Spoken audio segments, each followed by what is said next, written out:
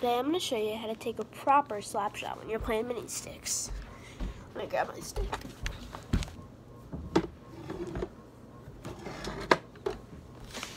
Alright, so when you take a slap shot, you want to make sure you're got a nice even grip, just like this. You want to pull back like this, not a full one. It's like a normal back like this. You want to follow through like this, so that it's nice and powerful. Let me grab the volume.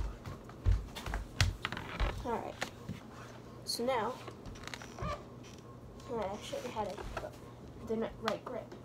Now I gotta be accurate. So on your slap shot, you want to make sure you're sitting back nice and low.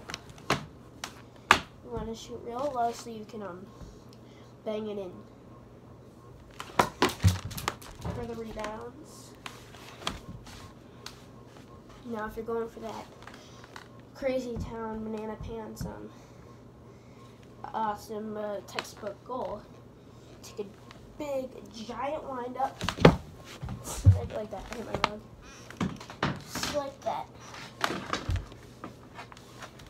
Now if you want to take a fancy clapper, there's two ways. I'll show you them. So one is the golfer. Whoops. Just like that.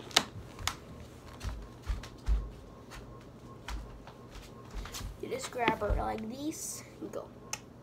Just like that. Scores almost all the time. Now the other one is insane low. So this one is all about the power. Go back, boom, just like that.